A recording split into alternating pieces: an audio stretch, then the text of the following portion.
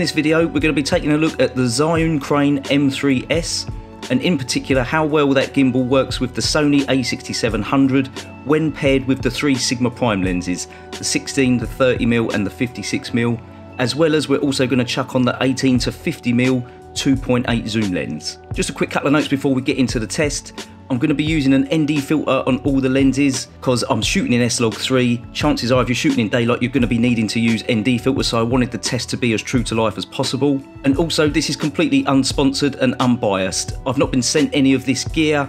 It's all my own stuff that I've bought with my own money. I just want to see how well it all works together, and I thought you guys might be interested in that as well. Let's jump straight into it.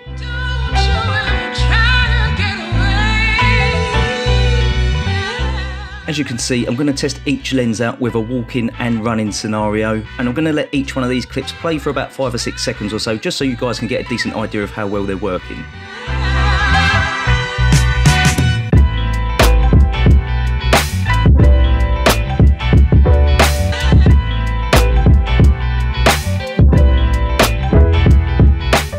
Moving on to the Sigma 30mm.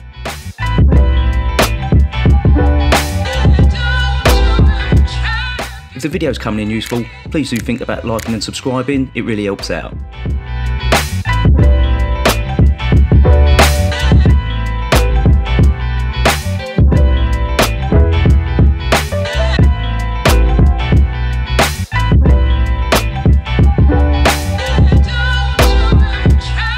Next up is the 56mm.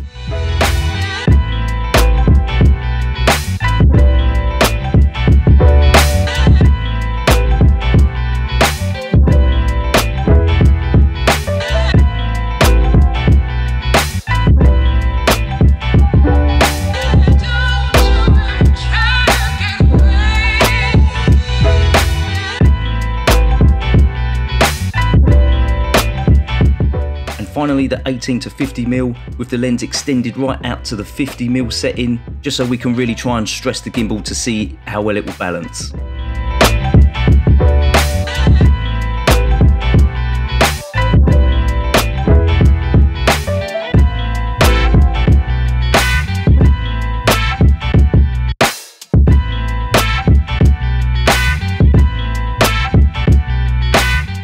Now let's check out all those shots in a quick side-by-side comparison.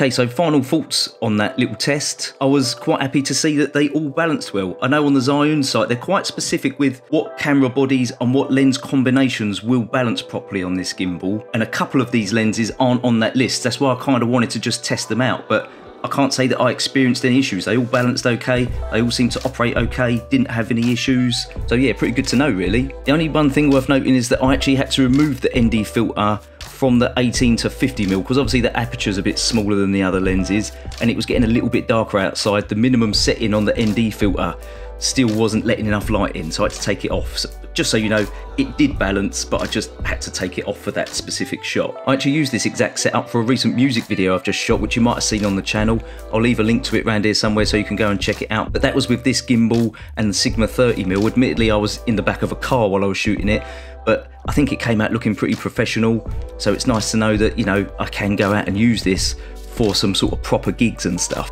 On a final note, if you like the tracks that were playing in this video, they were downloaded from Audio. I've got a link to them down in the description, and also a discount code which I'll flash up now, which will save you 70% off of a year's subscription. But yeah, hope you enjoyed the vid. See you again in the next one. Like and subscribe, all that stuff, and I'll see you soon. Cheers.